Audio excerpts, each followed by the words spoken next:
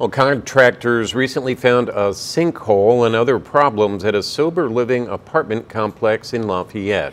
As News 18's Joe Paul reports, 12 women are now displaced until renovations are finished. This is basically my last chance to get my kid back and to do better, because otherwise I'm looking at prison time. Hannah Williams finds herself at a new sober living house in Lafayette after Home with Hope's Women's Recovery Center unexpectedly closed. I'm lucky enough that I found somewhere, but not. A lot of the girls are having problems and they're scared. They're worried. Contractors renovating the apartment complex found more problems than anticipated, including a sinkhole in the parking lot, forcing residents to move out for safety reasons. Ran into a few more bugs than we thought. Brian Donnelly is vice president of Meridian Health Services, which owns Home with Hope. They'll be getting therapy, counseling, and that kind of thing.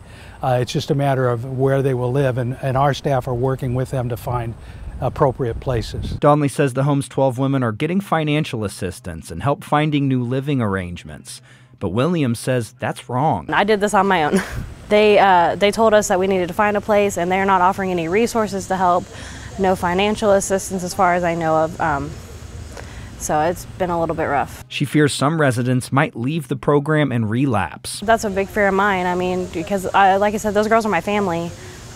We've gotten really close with each other, and it really bugs me. Donnelly recognizes the closure causes added hardship. He says staff are helping in every way they can. The urge to relapse is always there, and the coping skills may not be there.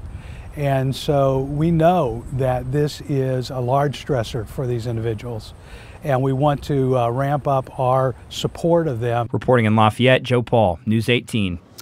Donnelly said he could not provide a timeline for when construction will be complete. He says work is expected to last for several weeks to months.